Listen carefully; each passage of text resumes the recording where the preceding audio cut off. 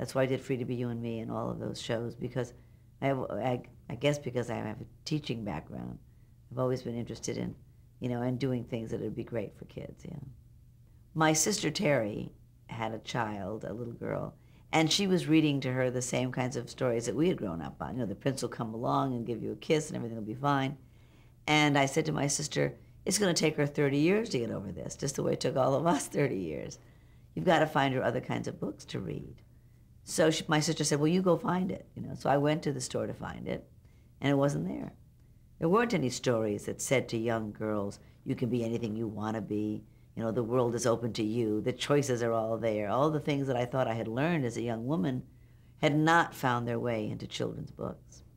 In fact, one book I found said, it was a picture book, and on one side it would say, boys are doctors, girls are nurses.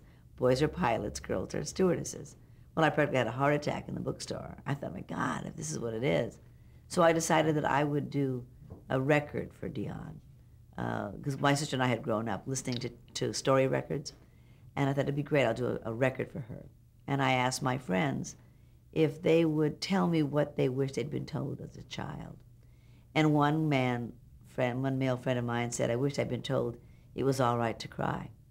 So we wrote a song. Carol Hall wrote a song called It's All Right to Cry, and we got Rosie Greer, this big, great, strapping black football player, to sing It's All Right to Cry. And what I'd wished I'd been told is that every girl didn't have to get married. And so we rewrote the story of Atalanta. In the original Atalanta, her father's a king, and the young men in the village run a race for her hand in marriage. In our Atalanta insists that she too be able to run in the race, and if she wins, she'll decide whether she wants to be married or not. And of course, she ties with young John, played by Alan Alda, and they decide that that she will not get married. So everybody tried to really rewrite their childhood, and I think that's why it was a big success, because the people who heard it struck a chord in them. That these were the longings of their own childhood. And little kids liked it because it was good music and good stories.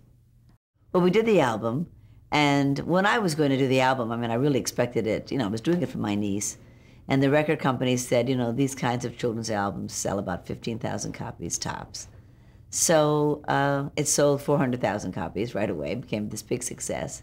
And so Carol Hart, the producer, and I decided that we would do it as a television special. So ABC said, okay, go ahead. And we did.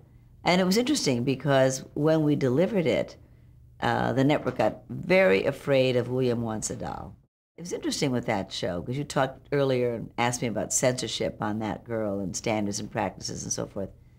When we delivered Free to Be You and Me, one of the major numbers is a piece called William Wants a Doll, about a little boy whose father keeps giving him baseballs and footballs and baseball bats and so forth, and all he really wants is a doll. And the father won't let him have the doll, and the kids all make fun of him. Sheldon Harnick, who won the Pulitzer Prize for Fiddler on the Roof, wrote this song with Mary Rogers, who's also done a lot of musicals. And it's a wonderful, and the children, the chorus is, William wants a doll, William wants a doll, and they make fun of him. Anyway, at the end, finally, the grandma comes, and she says, William wants a doll, because someday he's going to be a daddy, and he wants to hold a baby, and it's just a lovely, lovely message. Well, the network didn't like it. They felt that it was saying that boys should play with dolls, and that it would feminize boys throughout the country, and they really wanted me to cut the number. And I said, well, we can't. This is an important piece. This is as important as It's All Right to Cry. We have to say to boys, it's okay to love and cuddle things. Dolls, animals, doggies, babies, all of it. And it's all right to cry. So they felt it was very subversive, and they were nervous about it. But we fought it, and it went out that way. But it was touch and go. Well, we did it sort of multimedia. We used live action, dances. We used interviews, where I interviewed some children about their feelings about their sisters and brothers, and we did a lot of animation. We did puppets. It was a really multimedia show. It was great. The audience loved it, and the critics were very good to it. And we won an Emmy and a Peabody and a Maxie and everything possible. It was It was an exciting to do it because had a real message. It was a non-sexist, non-racist show. It was really about busting through stereotypes. And because of that, sometimes you ruffle people's feathers, but also you hit a chord.